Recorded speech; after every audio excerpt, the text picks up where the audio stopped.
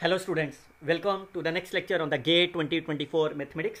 Today I will explain you how you can solve the question number 28 with the help of the shortcut tricks. So remember, if you read the statement very carefully, what is given to you? G is the inverse of the F. That means this is given to you. Fine. And your target is to find the determinant of the Jacobian matrix G at this point. Fine. So now, but the function is given as a G. Function is given in terms of the F. There are the two methods. Firstly, you can take this function as x square minus y square some another function u and x like of this, and found the value of the x in terms of the u and v f1 and y in terms of the u and v, and then find the Jacobians with respect to u, with respect to v, and so on. But that will take a lot of the calculation. The other way, that's the simplest way, what is the shortcut trick is, I can found the inverse of the f.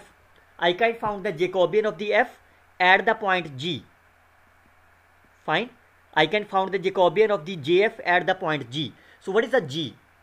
Okay, fine. G is the inverse of the f and you have to find this value. So I assume, say a comma b is my f of 2 comma 1.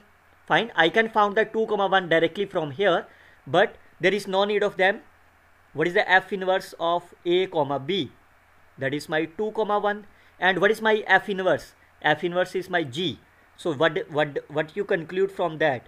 It means, can you conclude that it means your target is to find the value of this Jacobian at the point of 2 comma 1 only. So that's so very simple now. So what you can do, I can copy this here. Now can you find the Jacobian of the f? So it will be partial derivative of the first part with respect to the x, partial derivative of f with respect to y, this with respect to x, this with respect to y. Now at the point of 2 comma 1, this value will be 4 minus of 2, 2 and 4. So it is a 16 plus 4, that is 20. So what is the right answer of this? 1 over 20, that is 0.05 is the right answer of this problem. And you can see f of 2 comma 1 by using this inverse property, I can found the value of the g is my 2 comma 1. So that is a simple answer of this problem in a quickly 10 to 15 second time period.